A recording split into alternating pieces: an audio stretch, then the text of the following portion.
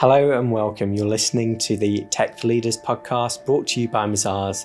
This is the podcast where we take technology topics and discuss how business leaders can tackle them. I'm your host, Andrew Rawlings-Catterall, a privacy specialist in technology and digital, and we'll be talking throughout this series with industry guests, specialist speakers and subject matter experts about how businesses are tackling the latest tech developments and challenges whilst minimising risk and ensuring security and regulatory compliance. At Mazars, we believe technology can help businesses, both large and small, help improve and advance their operations, improve productivity and growth, and so we look forward to sharing our knowledge, our insights, practical tips, and how businesses can leverage technology to gain that all-important edge. And now, on with this week's show.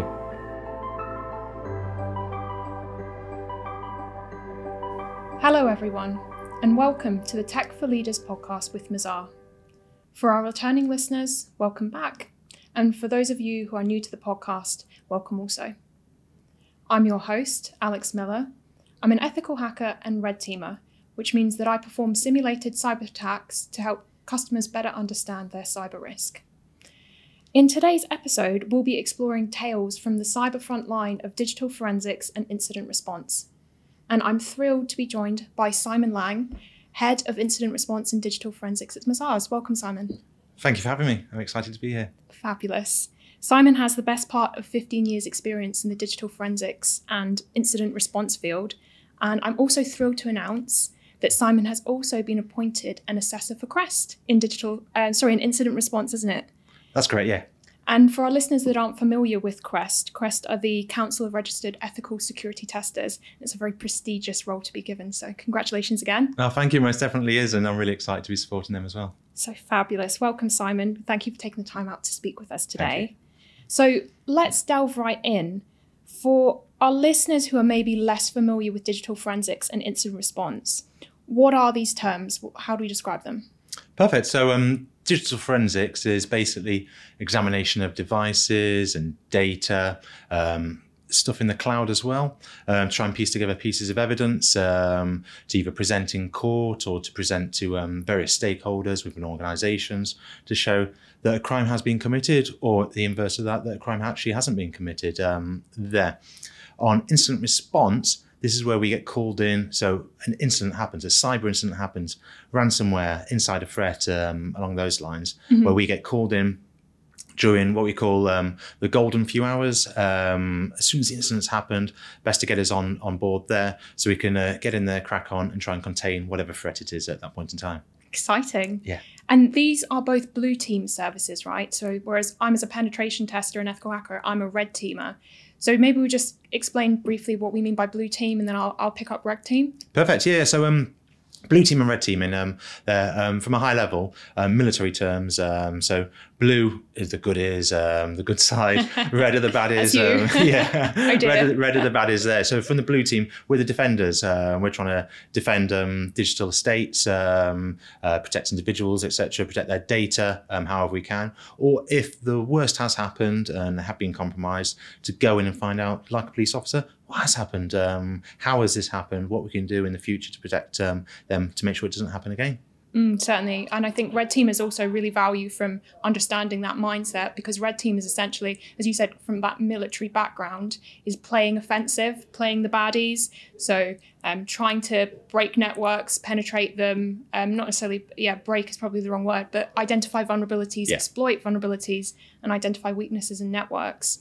Kind of what we call red team, right? Yeah, that's right. Yeah.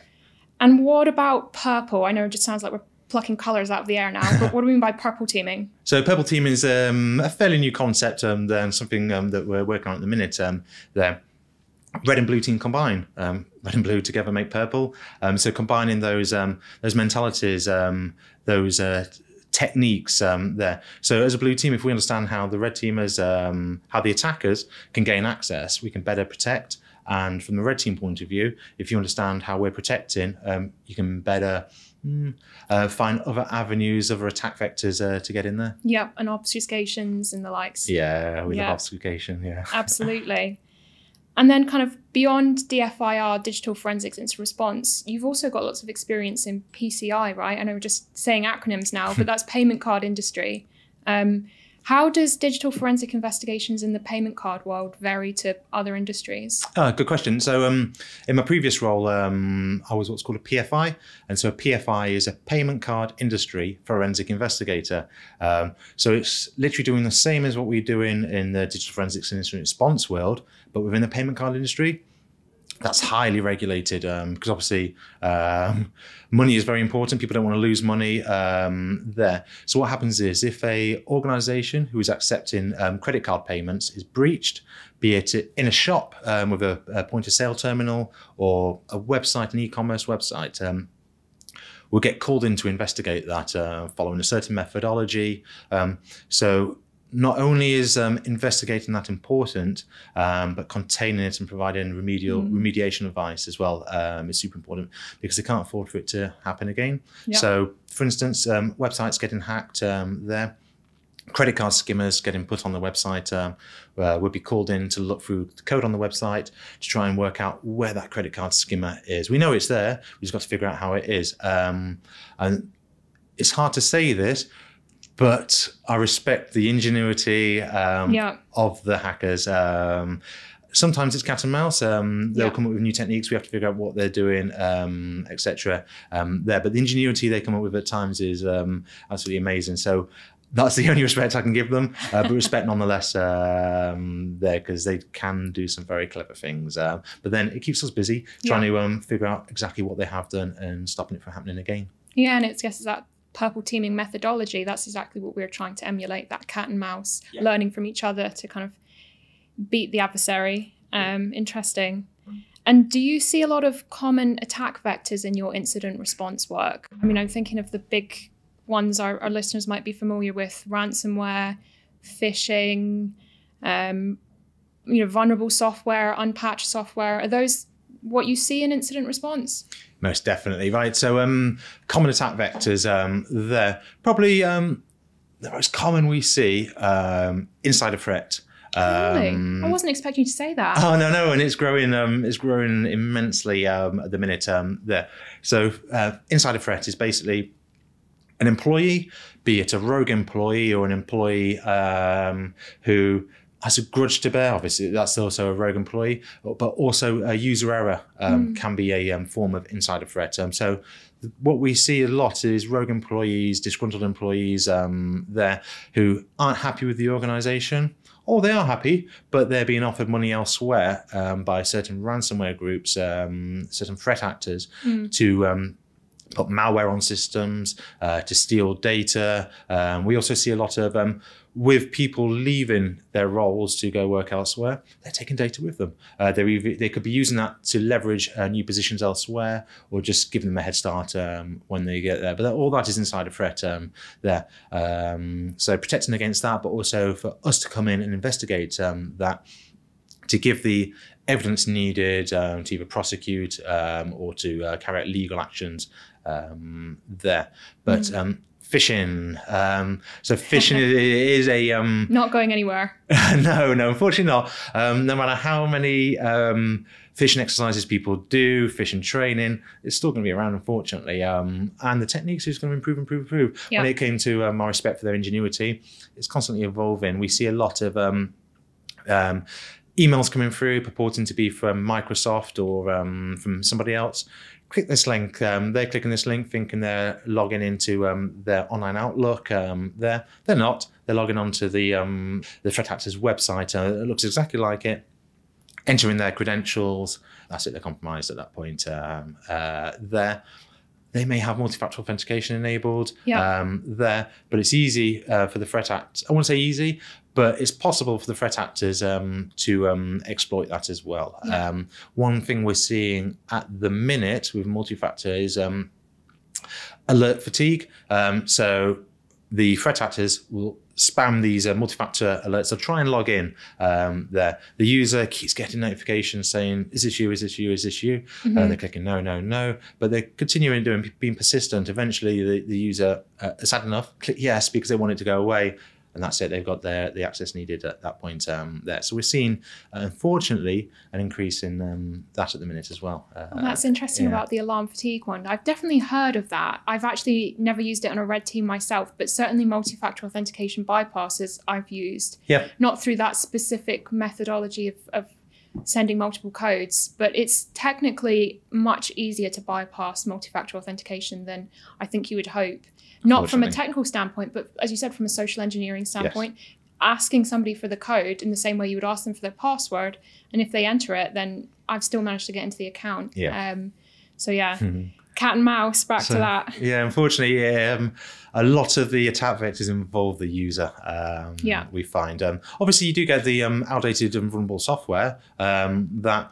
And in an ideal world, everybody will be patching and be up to date with the latest and greatest software. It's just not possible. Therefore, the one in the world, it just won't happen. So obviously, that's got to be bared in mind as well. But user interaction, negative user interaction on that is obviously a key topic and something that we see too much, unfortunately. And just going back to the insider threat one, I'm interested in that. I know that in the dark web, you know, it's not uncommon for kind of bounties to be placed on people's heads for, as you said, in organizations to reveal credentials, gain access, whatever it is. So you're saying that that's actually, people are taking that up now. Do you think that's related to kind of the current economic climate, perhaps? You know, we are in a recession now. Is that something you think is going to affect that? Okay, yeah, good question. So basically, earlier in the year, personally, I've never seen such an uptick in cyber incident. The situation in the Ukraine, but leading up to that, I'd never seen so many cyber incidents being reported to us for us to investigate, etc. There, and we weren't expecting the outcome after that to be what's happening in Ukraine at the minute. Is there any correlation between the two?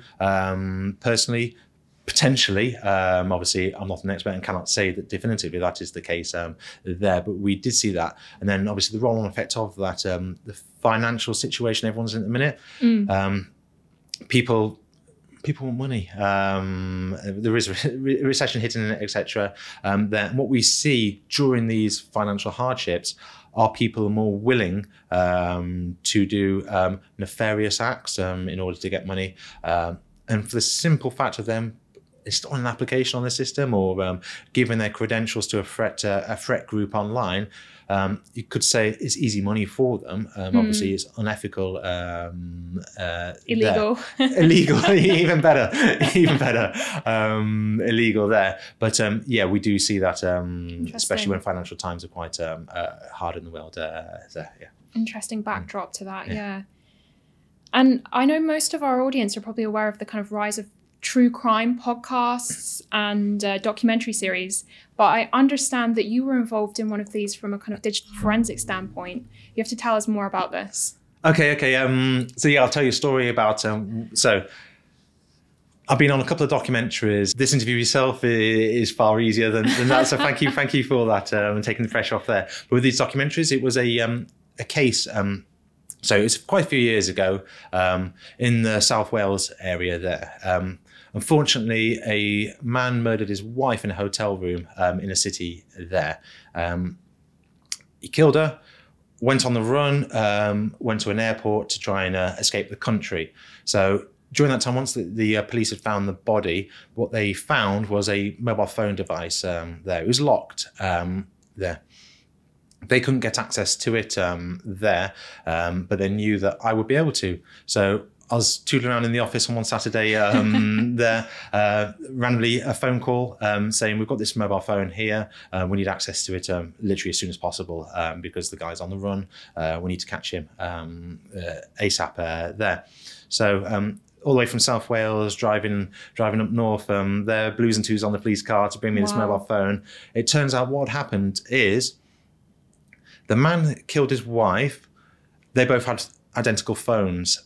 He left his phone at the scene, but picked hers up by mistake there. So that's why getting access to that phone ASAP was absolutely imperative to see what had been bought, what hadn't, etc. there. So phone was brought to the lab there. book it all in there.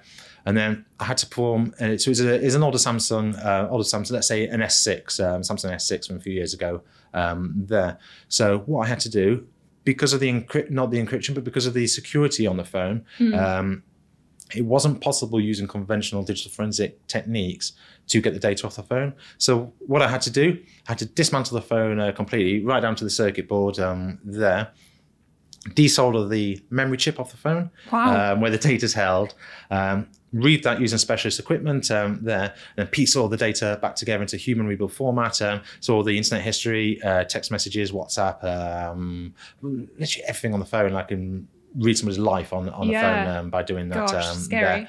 It really is there. And the problem with this technique there, can't guarantee 100% success because it's a destructive process.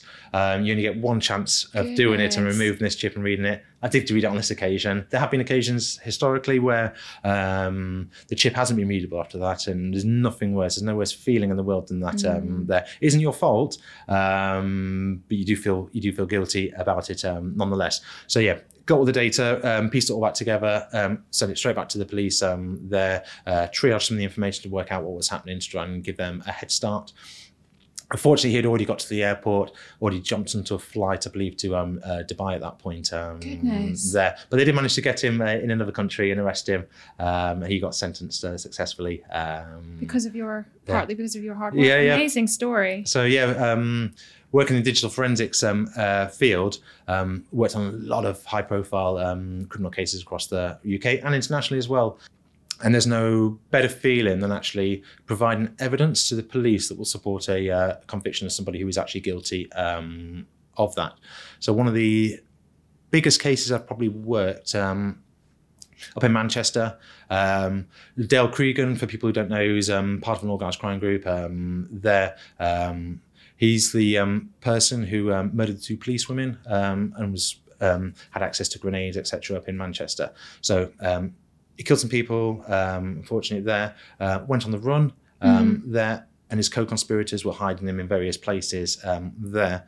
One of his co-conspirators there, who was ferrying him around, was using a car, had a sat-nav in the car. As soon as you put the key in, turn the ignition on, the sat-nav turns on. It starts recording there. So they're driving around. The police get the vehicle. So I'm called in to have a look at this sat-nav. It was potentially a TomTom device at that point in time, prior to inbuilt sat-navs being the norm there. So I managed to piece the evidence back together from this sat-nav device to show exactly where and when they were going, what times, where they were going, and potentially where people were hiding, etc. There, showed them going to McDonald's, all sorts of things like that. But I worked and gave quite a lot of evidence on that investigation for the murders and the co-conspirator aspect of it as well. But it's been an interesting life in the world of digital forensics. Certainly, goodness, that criminal aspect as well really brings it home as to the importance of what we're doing, what you're doing in particular. It's massive. Definitely. Yeah. And that's really interesting, kind of digital forensic war stories.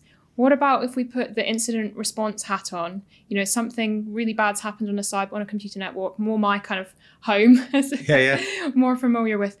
What war stories have you got for incident response? Okay, from that aspect, been called into various organisations, so be it school networks where clever students illegally there have put crypto mining software on the servers, so mining for Bitcoin and Monero in this instance there try and hide their traces, etc. So obviously using a lot of resources there, but because some of the infrastructure was based in the cloud in AWS, spinning up new instances of computing power there, so it's costing these schools a lot of money in compute power when it shouldn't be. So trying to work out that, put hands at keyboards at the time as to who did what with various login credentials, etc. There, quite a few intellectual property from a very high level and worth a lot of money cases where employees have taken data, they've gone and set up their own businesses, etc., and leverage that data to promote themselves and to give them that edge in business. Obviously, they know what the other organisations are doing. hedge funds who have these clever algorithms that work out what to do in the markets, people taking those to their new employees, etc. Stakes are high in these, right? Oh, it's yeah. I mean, the stakes were high in the digital forensics side, but in a different way, they're high on the incident response side. Yeah. So it's like, unfortunately, life and death in digital forensics on occasion there. But incident response, a lot of it's about money, reputation, things like that with that. So yeah, lots of cases there. Ransomware. So ransomware has evolved quite a lot. People think of ransomware, they think of encrypting data on computers. With that, what a lot of the threat groups now are doing is extortionware. So not only will they encrypt the data, they will exfiltrate that data, take that data off the networks, host it somewhere. So they're saying to the organization who's been breached, you pay some money, we'll give you the key to unlock it. We'll also delete the data we're holding on you. If you don't pay it within this time frame, say 3 days, for instance, we will release it to the public. And you don't want your data being released to the public. Reputational damage with that is immense there. But yeah, with the incidents, a common one, again, comes down to often the user error inside a threat, but from the user error point of view, business email compromise. We see a lot of that with the fraud. So what I mentioned before about the phishing and people clicking the links and inadvertently giving access to their Office 365 environments, their email environments, what will happen then? The threat actor will gain access to that there. They will intercept emails. So an email will come in, they'll be monitoring it. They'll move it to a folder that no one will ever check, a notes folder or something nested down in various folders.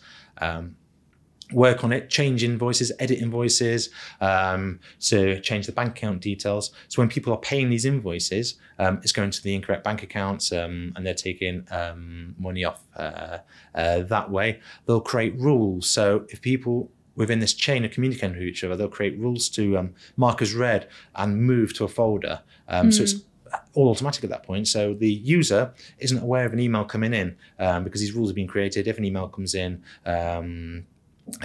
matching this criteria, so at Mazars, etc., there, it will move it to this folder there so they can hide it. But yeah, it's we see a lot of it there. So we get called in after the fact for those types of investigations, show what's happened, where it's gone, how it's happened.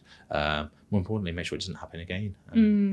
Yeah, those business email compromises, and I think I see it in the red team perspective on people imitating suppliers and supply chain attacks. As you said, if you can kind of change invoices internally, but also if you can just mimic a supplier, pretend to be one, and then add some urgency to that. I really need to be paid this. It's the end of the month. Please do it now. Urgency is key. And having the so with the phishing, so when they're doing the targeted phishing there, they'll want access to finance department or other people. But a lot of time we see the CEO, the MD getting mimicked there. And with the urgency of that, people panic when they see an email from somebody important in an organization and think they might have to cut a corner to get this done quickly for them. So absolutely.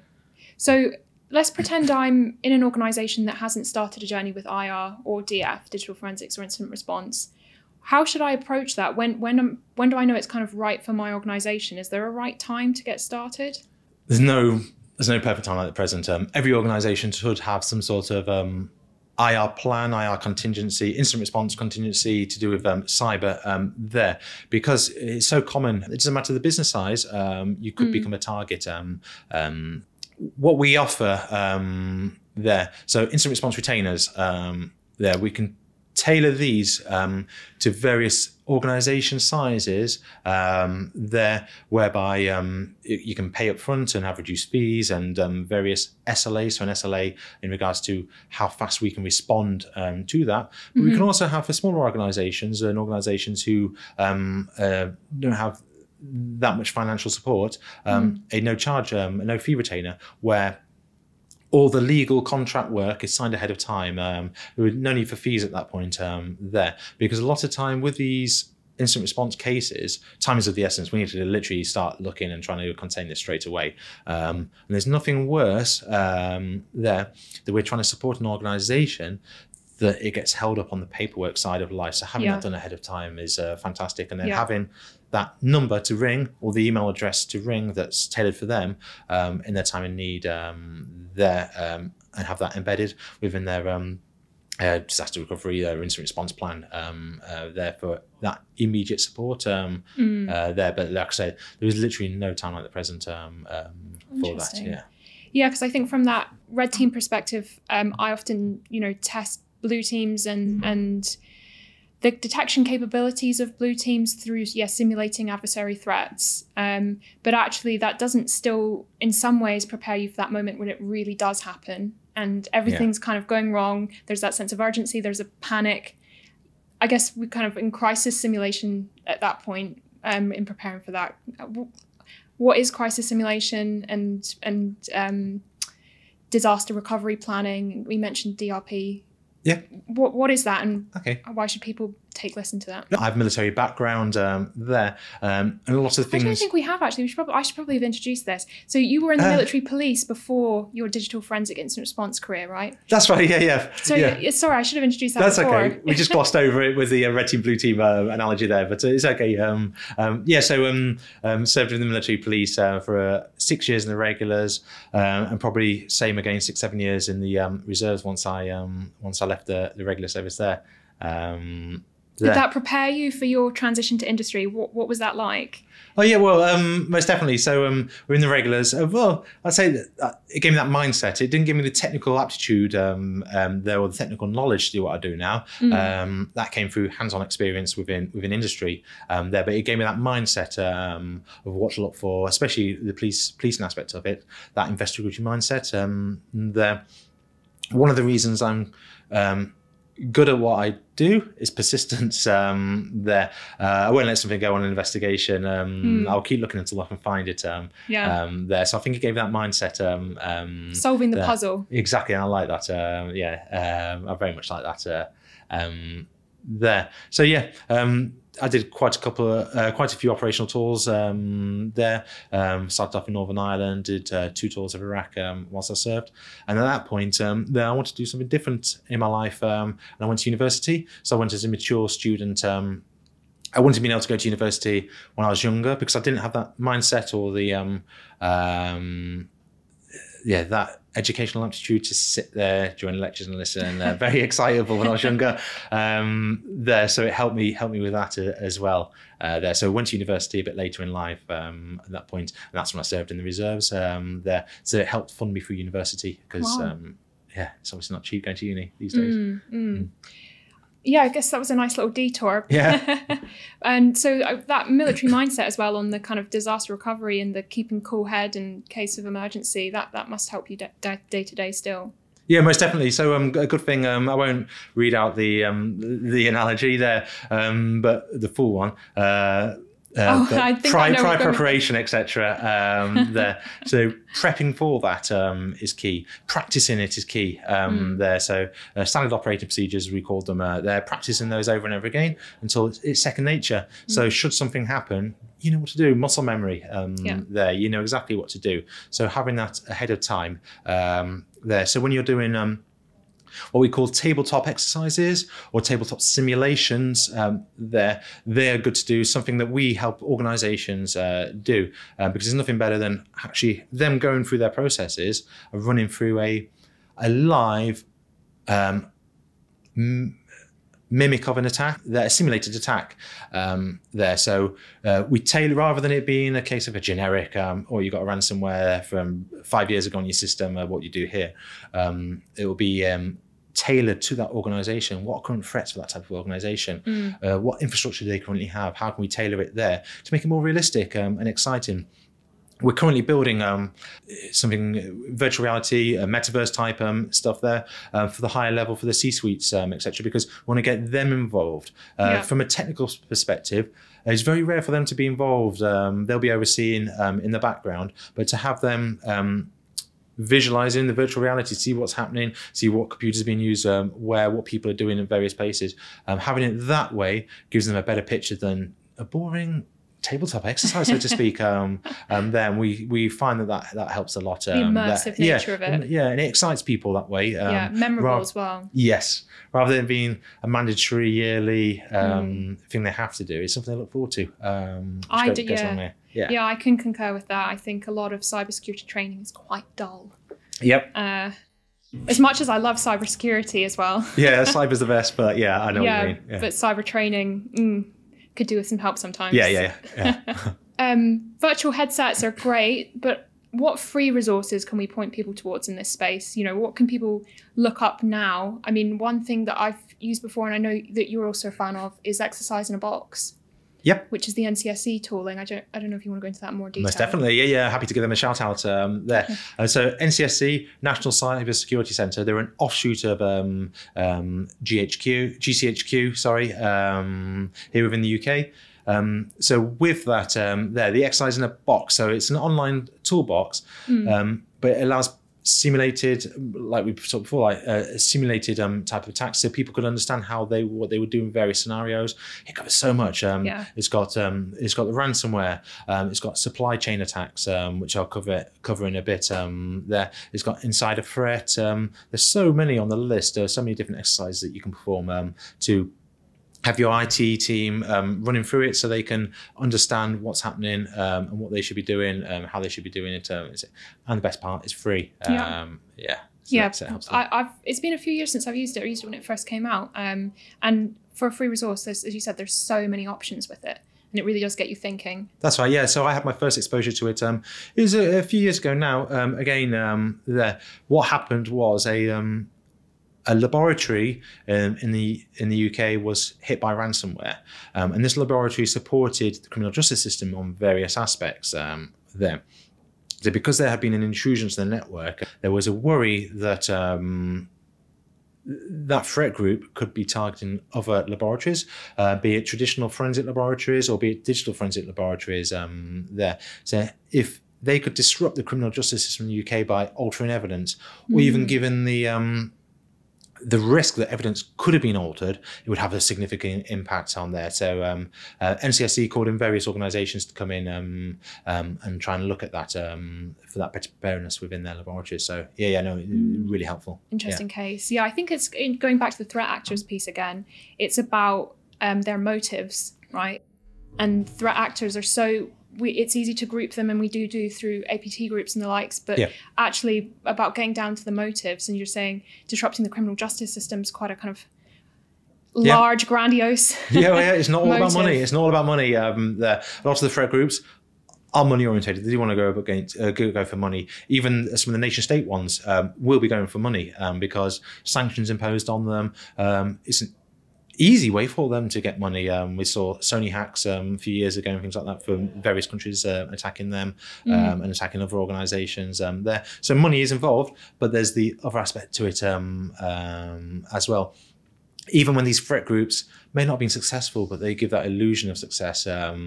The kudos. And get people worried. Potentially has this happened? And then it starts a lot of worry there. But I've seen on the ransomware side as well, some threat actors not necessarily holding the data ransom, just deleting it. I mean, there is kind of wiper malware as well, which just deletes it. But actually threat actors, deleting EC2 instances, which are like Elastic. It's a kind of server in AWS, or deleting backups of things just purely because they can, and to cause chaos, right? Well, It's kind of and villain-esque thing to do. Exactly. And some of the I'd say immature actors would definitely be doing things like that there. So not nation state or anything along those lines, but they would just cause disruption. Could even argue it's a form of terrorism. Obviously not physical terrorism as we know it there, but anything to create terror and panic there works with that. Especially a good example of that is NHS from a few years ago, where the WannaCry attack. So a ransomware that hit the NHS there, compromised so many systems and held it to ransom. There was financial motivation behind it, apparently, but was that definitive? Was that just a cover? Was it just to cause disruption and panic? Especially because it's the NHS and what we rely on with that. That was an interesting one because the NHS, they got hit with this ransomware, WannaCry, but there was a security researcher who, looking through the code, he found a domain within the code. That domain wasn't registered. As soon as he registered that domain, it slowed down the propagation of that ransomware, because that was the thing the ransomware was looking for. It knew if that domain had been registered, it was to stop doing what it was doing, because it was beaconing out to it. Yes, that exactly was the that. Yeah. C2 And that was the thing. This is my language now. Yeah. We're back to my red team side.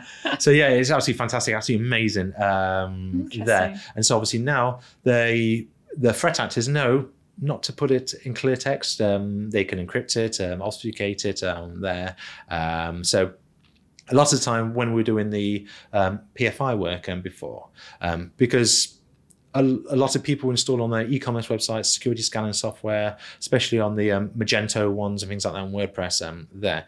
The threat actors had to obfuscate the code, and people don't know what that word means, even though I had trouble pronouncing it at times. There, it just means encoding it in a way. It's a fancy way of saying encoding it at the end of the day. They could use base 64, which isn't human readable, but it's easy to convert, or they could encrypt it, encode it via other methods and things like that. So the security and scanning tools aren't picking it up as easily. They will pick it up, but just not as easily as if it was a URL or the equivalent of a balaclava for code. Yes, yeah. I wonder what does good look like in the DFIR space? We've talked about tabletop exercises, maybe exercise in a box being a great free resource. Retainers and preparedness, do you have a number to call? Have I painted a good picture? Or No, you most definitely have. If I could emphasise something enough, it would be retainers there, because you do need that. You do need that support there. Even if you have an IT team in house, they're not subject matter experts in this type of thing. It's good to have that that number to call. Like I say, the subject matter experts who understand this, who live and breathe this there. Because you haven't got time to be Googling what to do when and where and how to do best practice and things like that during an incident. You need geeks like us to come in and know what they're doing, who have been doing this for a number of years, and get it to sort as quick as possible. Because the longer it goes on for, the potential for lateral movement within the network, other systems getting compromised, further data getting exfiltrated, just further damage at the end of the day. So as soon as you can get that contained, the better there. But what else? There even simple things like even though I mentioned multi-factor before, there, and it is possible through highly competent threat groups to bypass that or skew around it, so to speak. There, it's imperative you get that. If it's possible, you need to get a multi-factor on, because it's just that extra barrier for them to get in the way, because they'll go after the low-hanging fruit, the easy wins. And if they can see you've got various things in place, if you've got endpoint detection and response tools running, which hopefully people have, they will go on to easy targets. Agreed. And it's like, even though it's not a silver bullet, it's still a protection, and it's still, as you say, just lifting that barrier a little bit, making that a little bit harder. Exactly that. So even though we've been talking a lot about inside threats ransomware, one thing I think is important to cover there that I mentioned briefly before: supply chain attacks. So as well as the insider threat, which is quite common, and business email compromise, one of the busiest I've ever been was during supply chain, a high supply chain attack. So a supply chain attack is when a supplier is targeted, because if they can get malware on that supplier systems, so software, for instance, and that software is rolled out on many organizations' machines, it's so much easier for them. Rather than having to target 100 organizations, they can target this one supplier. There, put the ransomware, put the malware, put whatever on there, command and control tools on there, remote access tools, credential stealing tools on there, and send it out to all these organizations, cast that net wide, and they've caught so many people off guard with that there. So doing your third-party risk assessments on these, on your supply chain itself, is something you must be doing as per your standard operating procedures, but regularly. I couldn't agree with that more, because you get so much bang for your buck there, and also it doesn't have to be a technical person doing that job. You know, it's kind of a due diligence corporate role, and you can do that without kind of needing expertise from other people. And it's that trust piece, right? Because Correct. suppliers are inherently trusted parts of your business. Yes. And you regularly communicate and liaise with them. It's not unusual when you receive an email from them.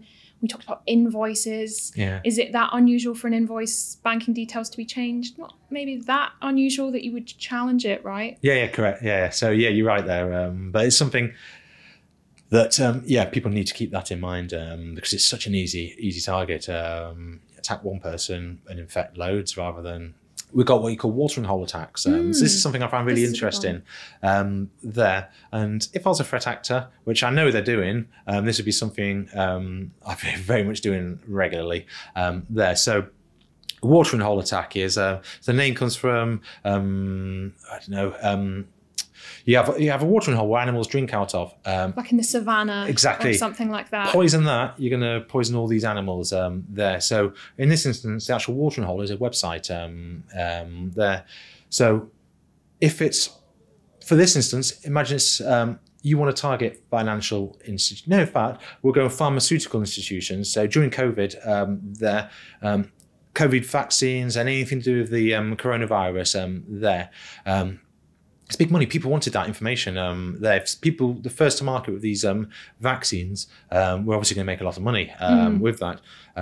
Other countries who may not have as sophisticated research laboratories doing that may want that as well, so they could create their own there. So the watering hole attack in that instance would be pharmaceutical publications, so websites, magazines, all to do with pharmaceutical world.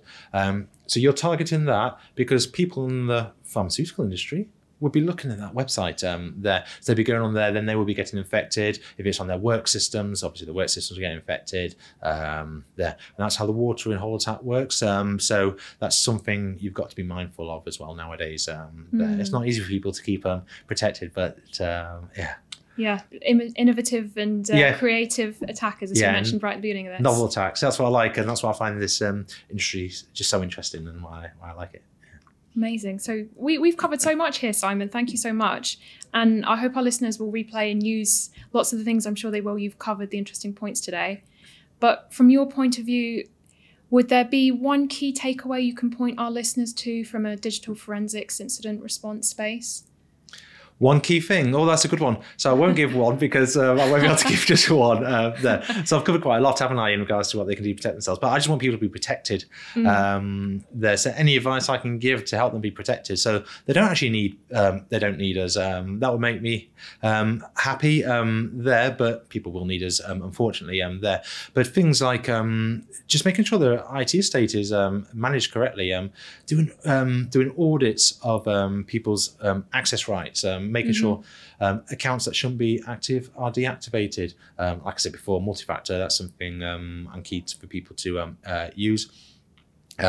Robust login, and more importantly, with the login and the alerts from the endpoint detection tools, it's actually monitoring them. There's no point having all these logs and all these detection rules set up if people aren't actually looking at it.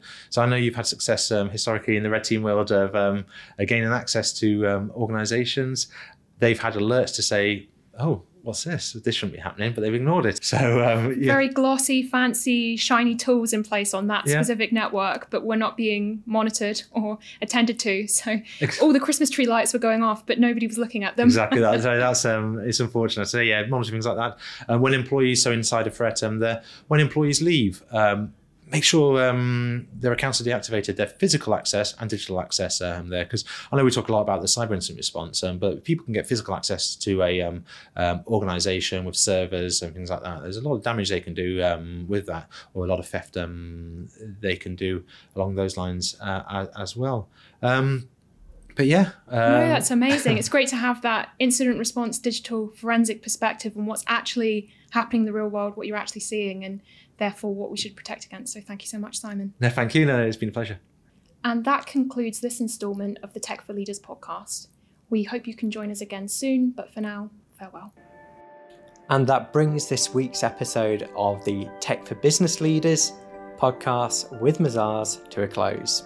If you enjoyed today's show, please do subscribe to the series and leave a review to help us extend our reach and keep technology at the heart of the business community. We look forward to sharing more with you on our next episode, but for now, please do take care and thank you for listening.